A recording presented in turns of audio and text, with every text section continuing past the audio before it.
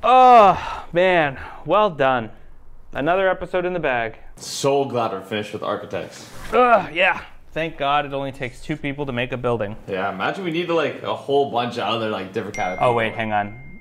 I just got a text from the CEO of Project Str-Eng. Hey guys, well done. Another episode in the bag. Hey, that's the same thing I said. Can't wait to see what you guys have to say about the whole bunch of other consultants the structural engineers have to work with in order to make a building. Oh, man. Wait, there's more? I guess so.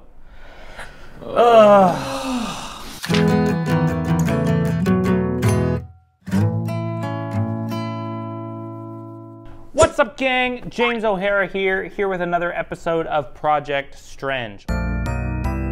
Last week's episode was such a hit, we only upset one architect. But it turns out in our haste to absolutely destroy the architecture industry, we may have overlooked a few other important folks that go into the process of making a building. We, as structural engineers, have to assemble them like pasty Avengers to finalize the plans to make a building.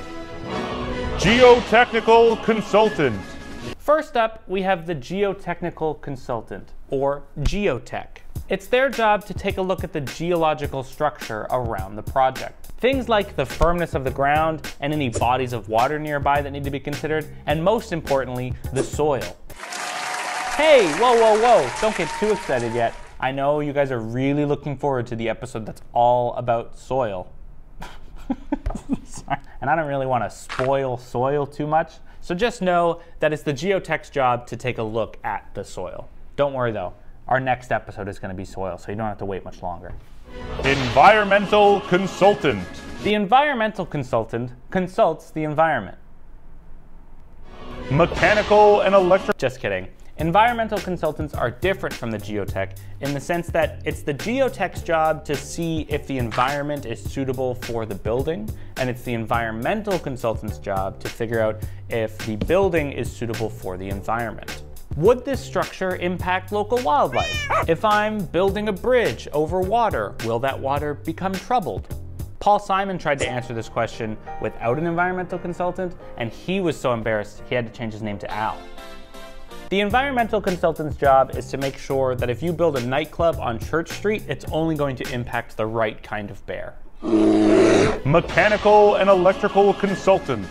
Mechanical and electrical consultants go hand in hand. It's their job to draw a new version of the floor plan and lay out where all of the electrical and mechanical components are going to go. Do you ever go into a coffee shop and you can't find anywhere to plug in your MacBook charger? You can thank those old M&E consultants for that, who really wanted you to talk to people like it's 1990 again. Like, no, I need to Photoshop my Spotify Wrapped for my Instagram story. Electrical consultants are the guys who draw up all the wires, the power supplies, where all the light switches are gonna go. These guys are so full of ideas. Everywhere they're going, light bulbs are coming on. Because it's their job. Mechanical consultants handle all the other stuff, plumbing, ventilation. These are the experts for when shit hits the fan. Shit, plumbing, fan, ventilation. They also do fire suppression. You just had to sneak that one in there, didn't you? I can't think of a joke for everything. Fire suppression. They're suppressing fire. Suppressing fire! Civil consultant. And there's nothing civil about them. The consultants, that is. They mostly deal with curbs, sidewalks, drainage, things every city needs a building to have. In fact, the term civil comes from the Latin word civis, meaning referring to a citizen. Civil engineering was created in the 18th century for all things dealing with civilians, to distinguish it from military engineering. In today's age, that basically means dealing with a lot of bylaws. At least it's better than dealing with the in-laws, am I right? Huh? If you are building a roadway, you need to make sure that you have wide enough turn radiuses so that people can drive around safely and not run over any civilians. Unless those civilians are architects. Landscaping consultant.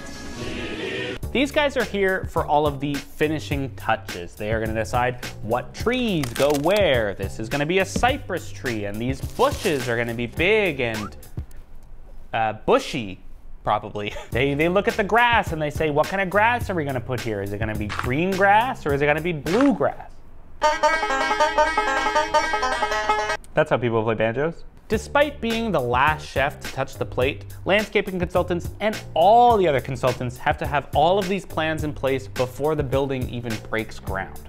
And that's it. That's all of the consultants probably.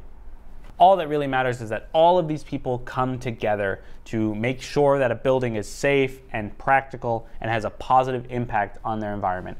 All of them are important pieces to the process, except architects. Thank you so much. I'm James O'Hara, and enjoy the process. Thank you so much to all of our incredible producers, and especially this episode is dedicated to Evan and all of the kids and/or adults who may be watching this video.